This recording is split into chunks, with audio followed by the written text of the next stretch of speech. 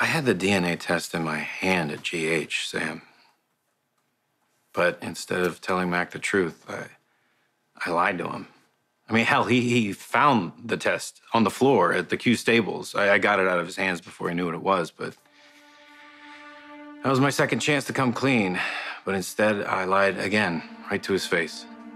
But why, Cody? I don't know. I told myself it was because I was going for the money, but really, Sam, I think Mac's too good of a guy to be saddled with a son like me. No, it's not too late to tell Mac that you're a son. I've lied repeatedly to his face.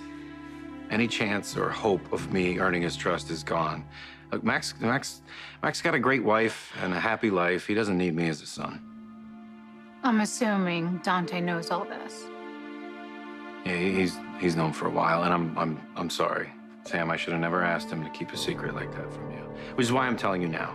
After all that you've done for me and Sasha, you deserve to know the truth. Does anyone else know that you're Mac's son? One other person. Sasha knows. Maybe you're right. Maybe I'm running away.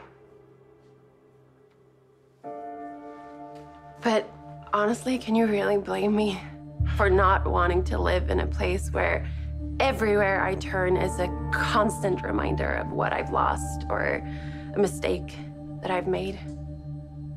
Sometimes the pain is just too much. To be clear, I don't blame you for anything. Sasha, you do what's best for you. I just want you to know that there are people here who love you and can help you heal from the trauma you've suffered.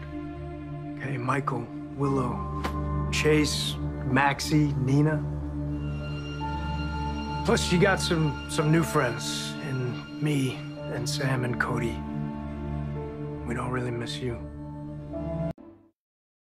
You know, Sasha, whatever decision you make, I wish you nothing but the best.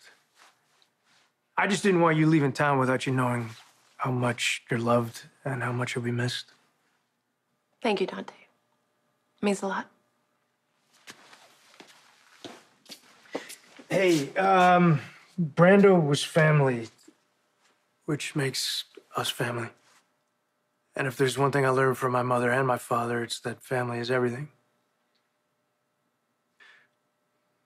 Take care. And if you need anything, let me know.